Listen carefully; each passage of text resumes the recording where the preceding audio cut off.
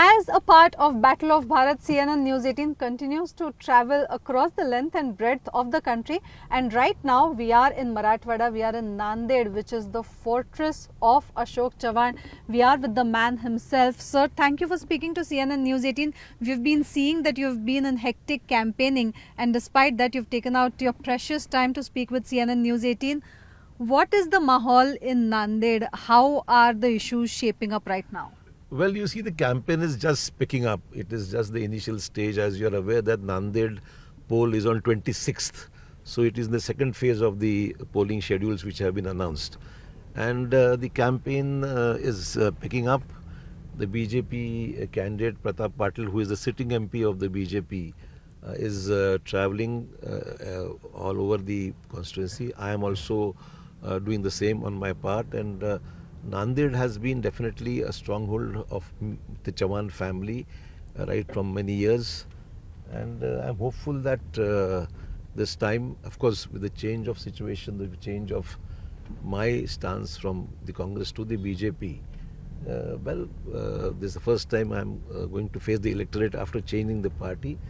But with my work and my grassroots connectivity with the local people for last so many years, it's me who really who is well connected with the grassroots. The candidate himself has been there for the last 5 years as an MP, and my induction to Rajya Sabha also is going to help the district. People are realizing that the politically this is an important step taken by the BJP. So generally I feel that we should be through. It's rather premature because the poll is on 26th, almost around, you will see that 10 days, 12 days are left. But as you see that Mr. Amit Shah was here a few days back. The DCM, Mr. Fadnavis, was also here on the campaign. So I think things are picking up and should be good. So should be good. The target for Maharashtra, which the BJP has also been consistently talking about, is 40 plus. In fact, Chandrasekhar Bawankure has said that they can even cross 45 plus. What is the sentiment in Maharashtra? You have been a tall leader, you've been an ex-chief minister, you've been travelling, you have people, sources everywhere. Situation varies from constituency to constituency and as per the candidate which has been fielded by the respective political parties. So the target is at least there has been a focus on how many seats we should win. They have targeted around 40 plus or maybe even 45. That's what they are thinking.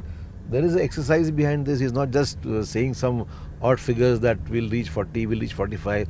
There has been a meticulous exercise behind the calculations which have been done, the announcement which have been made, and it's a focus on these seats.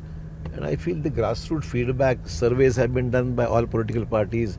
The grassroots feedback from the workers is also an important feedback and input which we get. So accordingly, I feel that whatever they are saying is realistic, and even Bawankure being the party president, he is definitely more in touch with the other districts. So 40 plus, maybe even 45, nothing is wrong. We are targeted 45, 40, so we should be achieving that. So as we are going around, we are talking to people, some of the issues that are being talked about, the one thing that comes out is this fear that there will be a change in the constitution, that the BJP will change the constitution once it comes to power. Why is this narrative coming up? What do you think? This is a deliberate attempt, more particularly aimed at the backward classes, to split their votes, which are possibly going to come towards the BJP. This is an attempt made by the Congress and its allies to see that these votes don't go to the BJP. First, one needs to understand the realistic position.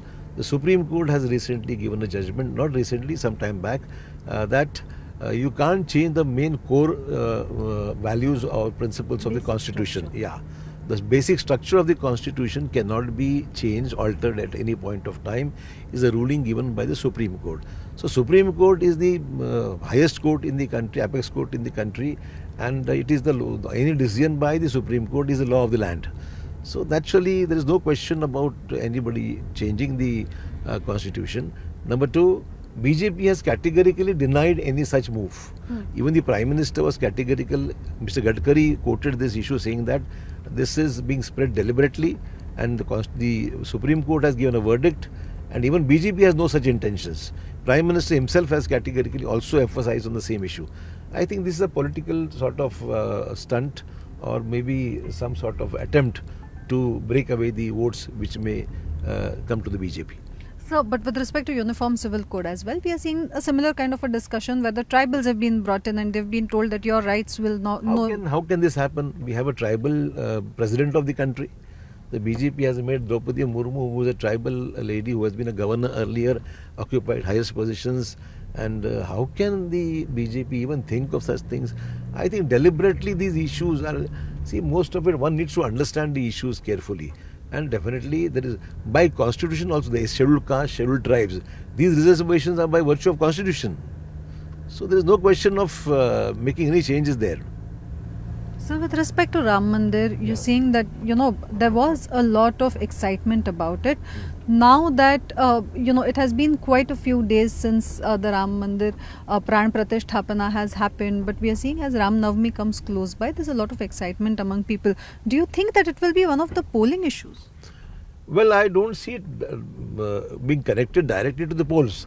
But sentiments of the people, definitely, every Ram Navami on every year is being celebrated on a very high pitch. You see, in this country, people believe in God, they have religious faiths, people believe in Ram, Sita, Lakshman, Hanuman, Shankar Bhagwan, Sai Baba. So these religious sentiments are there in the country. You can't say anything that people follow religions, people have religious faiths, they have their own way of taking decisions. So I feel that even Ram Navami, in light of the Ram Mandir issue, which was going on in the country for quite some time, the Prime Minister has categorically said that we will build a Ram temple, which was a BJP's agenda, also a poll agenda and the manifesto agenda. So whatever they have committed, they have implemented that. So there's one reason for celebration, that Ram Mandir has been on such a massive scale. The reconstruction has been done. The entire city of Ayodhya has been with all the necessary infrastructural facilities, air connectivity, road connectivity, mandir creation. I think there is big excitement about the entire thing. People do remember that whatever has been committed has been implemented. And I think definitely people want a government which works, which shows results. And that is why I feel that Ram Mandir, though not a directly election issue, is definitely going to sway in favor of the BJP. So currently there is a lot of political debate nationally with respect to NRC, with respect to CAA. Mamata Banerjee has taken a particular stance. The BJP has strongly opposed it. How do you see that debate panning out? I think these things need to be clarified further. There is definitely attempt by the Congress and the Indi allies to distort the factual position, whereas the facts are totally different. And I think on national that there be a debate at the national level. I think the BJP can quite clarify their stand. It's not going to affect the people of the country, and definitely we are working for a more united and a stronger India. So Congress has come out with Nyay manifesto saying that it will give justice to everybody, including the minorities. The BJP has slammed it, saying that this is minority appeasement. How do you see that manifesto? Well, manifesto promises are to be implemented by the government which comes in power. When Congress itself is not contesting as many seats on its own to come to power, and whereas you see a large number of parties breaking away from the India alliance, where is the possibility of the Congress forming the government in the centre in the near future? So it's very easy to give false promises and knowing that these are not going to be implemented. So I think it's only a part of the election. Once the country's elections are over, these will be forgotten by the Congress, and definitely the BJP is going to come to power anyway because of the large popularity it has in the country. Whatever promises are made in the manifesto by the party this is the guarantee by the Prime Minister. So there is no doubt it will be implemented. So how do you see the future of India bloc? You've clearly stated that Congress by itself will not come to power. Do you see the India bloc emerging as a strong opposition? The opposition is there. I don't think any election opposition is bound to be there. But with the kind of problems which have emerged after the formation of the India bloc, where has been there a cohesiveness?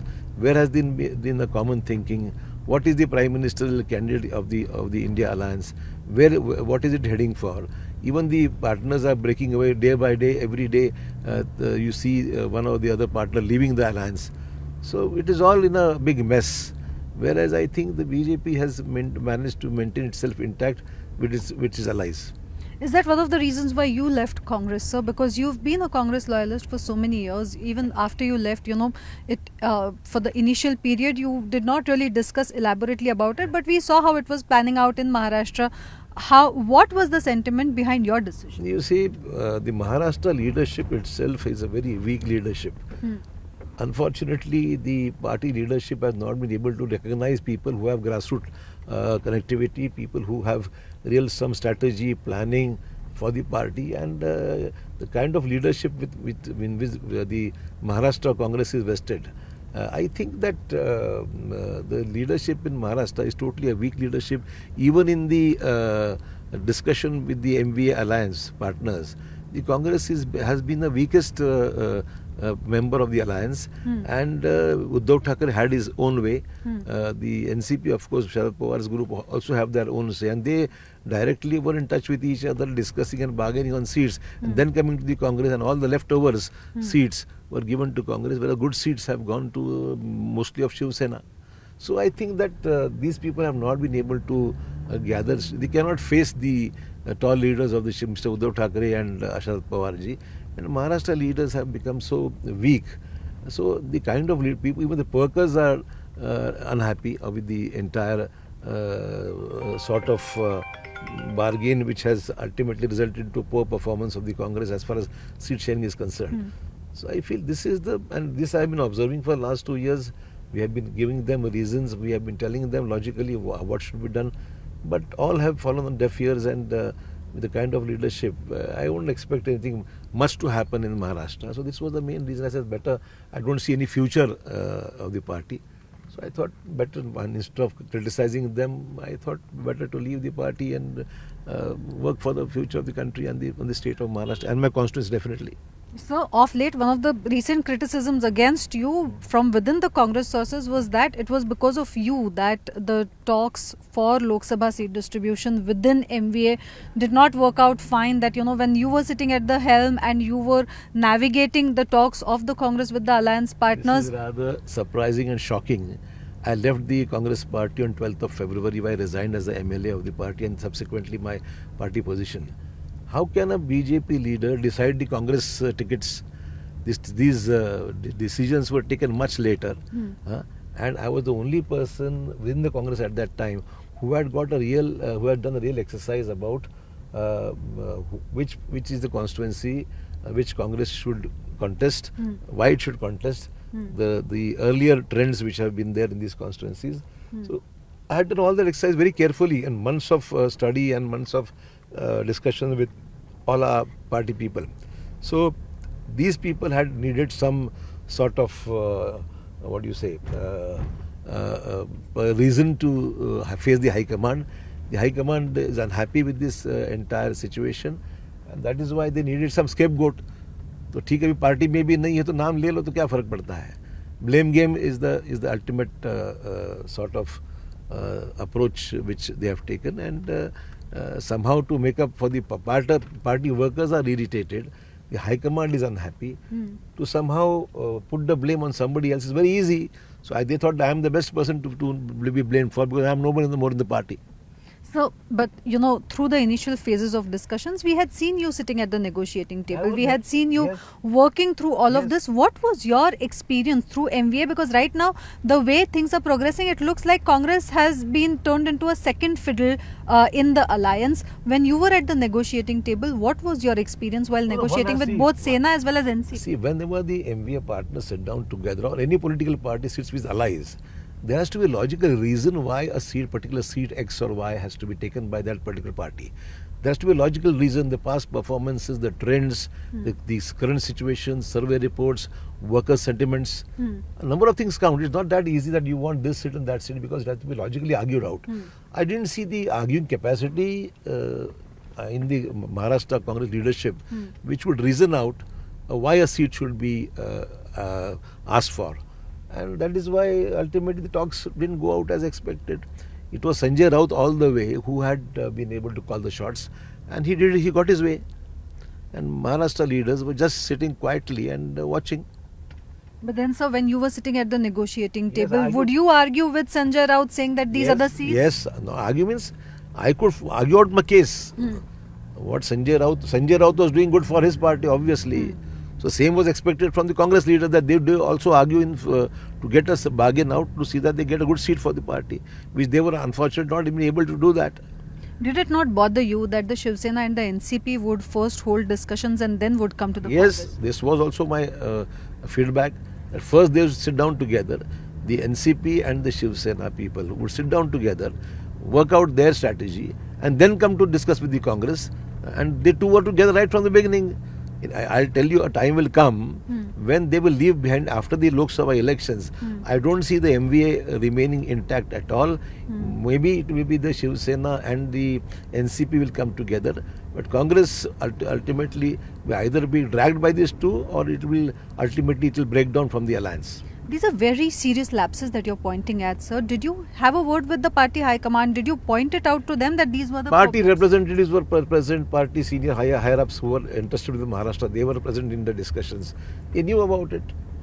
Right now we see that within MVA, still even after the formal announcement of discussion of seat sharing, may it be seats like Sangli, Mumbai South Central, Bhiwandi, the Congress continues to remain upset at the state level, but still the party high command doesn't seem to take note of it. That's most shocking. A party like Congress has practically only one seat in Mumbai. Mumbai North Central is the only seat. Others, Mumbai North is out of question. Mumbai North is a BJP stronghold, and taking that seat was a disaster, which I haven't taken right from. They were left with nothing. They had no choice. So they were thrusted with that seat and they have accepted. And it's going to be a losing seat for the Congress, good for the BJP.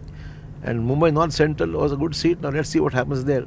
And moreover, a seat like Bhiwandi, which is a dominant minority stronghold, which was they had earlier managed to get to field some ex-candidate, and because of that a good candidate left the Congress and went to the NCP. So it was that candidate who decided upon this party, which party the seat goes to, and it was the Congress leaders in Maharashtra who had pre-decided about whom to be given this Bhiwandi seat, and because of that meritorious candidate left the Congress and joined NCP, and that's why NCP got that seat. Similarly with Sangli. Sangli was always a stronghold background of Vasantdada Patil, stall leader of Maharashtra, once upon a time a chief minister of Maharashtra. He too had to ultimately, they too also had left the seat, and that Sangli seat went to the Shiv Sena. So I feel that without realizing that you are losing some good seats, it's good for the Mahayuti, it's good for the BJP Sena and Ajit Pawar. So whatever has happened, it is internal issue of the MVA. I am not here to support their cause or logically argue out their cases. But blunders were made one after the other and nobody bothering about it. So you're talking of serious lapses here. You're saying blunders were made, especially with respect to, say, a Bhiwandi seat. You're clearly saying that the Congress leadership had pre-decided that ticket had to be given. If you could elaborate on, they had were there no discussions about this? No, there were discussions. We have been telling them, but both the CLP and the PCC had pre-decided on whom to be given. That's why the reason the good candidate left the Congress. And then for Mumbai South Central, Varsha Gaikwad is still unhappy. Did you, when you were a part of the Congress, did you fight for this, saying that Mumbai South Central should be? Mumbai South Central has always been a Congress stronghold. It was earlier Mr. Eknath Gaikwad used to be a member of Parliament, defeating a stalwart like Manoj Joshi at those times. So I think this seat was a deserving seat, but unfortunately the Mumbai Congress president herself was not able to secure her seat, which is rather a pity. And that she continues to meet Uddhav Thackeray as well. She was left isolated. Ultimately she went on her own to plead. Such is the case with the leaders of the Congress. Ultimately they have to go and beg for their seats with some other party leaders. What was the support she got? Nothing. Do you think situation would have been different had some note been taken of the state leadership and their sentiments? Well, I don't know what went, how things have. After I left, I have definitely stopped looking into what has happened. A leader like Sanjay Nirupam, he's a good leader. They have insulted him, they have badly sidelined him. So it's all groupism within the Congress which is ultimately resulting in a lot of tall leaders leaving the party one after the other. There has been totally a coterie at the state level working on things. Everybody wants to become the state leader in future, and that's why then to have their own people installed in places, and all those people who have no merit are being projected. So ultimately it is going to be a disaster, and good for the BJP. And do you think that, if Congress would have taken note of Sanjay Nirupam, would have given him the ticket, it would have been a seat where it would have had some chance? Because we saw those negotiations happen when you were a part. Sanjay Nirupam is a fighter. Sanjay Nirupam is a tall leader of the Mumbai, North Indian particularly. I think Congress required, after the exit of Krupa Shankar Singh, Sanjay Nirupam is the only North Indian leader, Uttar Bharatiya in Mumbai. And I think with the man like him unhappy, whom are you? You are ultimately sidelining all tall leaders, and they want nobody in the Congress to grow, and that is why we have got very small, tiny people who are calling the shots. Sir, even when you were negotiating, we saw how vociferously the kind of research that you did, the kind of things that you had with respect to seat-wise analysis, why do you think things went wrong so much south that even a tall leader like you pointing out to the party high command saying that, we are losing out on the negotiating table, things were not, there was no course correction? Well, right in the beginning, I remember the party headquarters in Delhi when we had meetings. I had given a working paper about how things stand in Maharashtra. I was the only person who had given a written note to the party leadership saying that this is the present situation, how alliances could be worked out, what is the percentage of vote we can get. It was a detailed study note which I had given to the High Command. Obviously, I don't know whether they have been gone through it or they have done anything on that. I am not aware of that.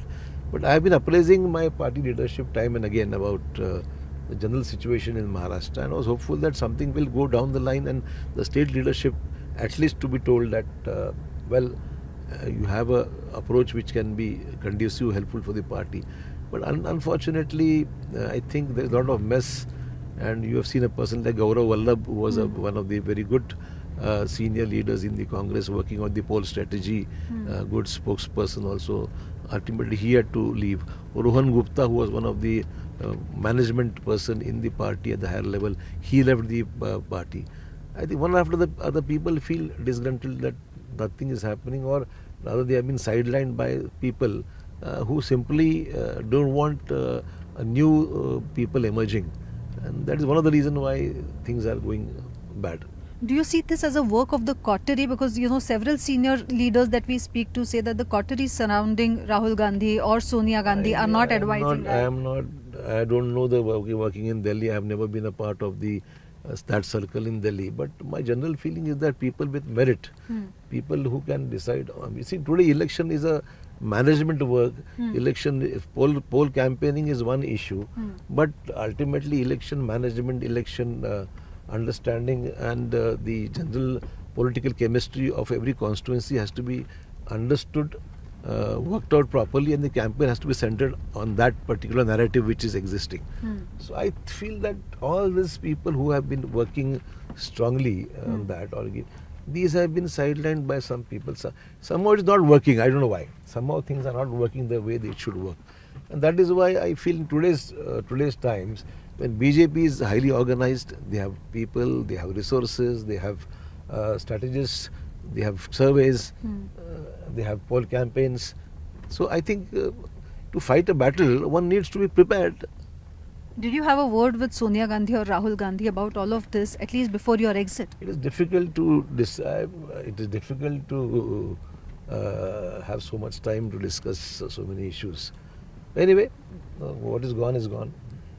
So, one last question with respect to MVA. MVA has announced the seat sharing formula. Congress is fighting 17. You have predicted the decimation of MVA, at least with respect to the Congress falling apart after the Lok Sabha elections.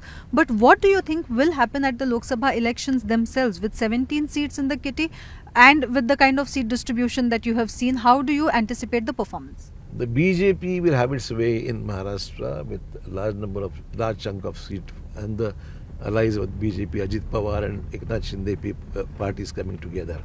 So I don't see much with the MBA. Any anti-incumbency that you would see around? Regarding Nanded or? Well, challenge, any poll, any election is a challenge by itself. So one has to be on your, you have to work hard and see that we are able to work in spite of the ground realities. The local issues have to be kept in mind. Local problems need to be sorted out. You have to reach the people. Your connectivity should be there. So all said and done, other things also on ground matter. I feel that if this is taken care of, it becomes easier, and the people with more frequent connections with the constituency are definitely people who matter. So this was Ashok Chavan speaking exclusively to CNN News 18. Sir, thank you for your valuable time. All the nitty-gritties, all the inside details of what exactly happened in Maharashtra politics and how things went in different directions just as we look at the Lok Sabha elections.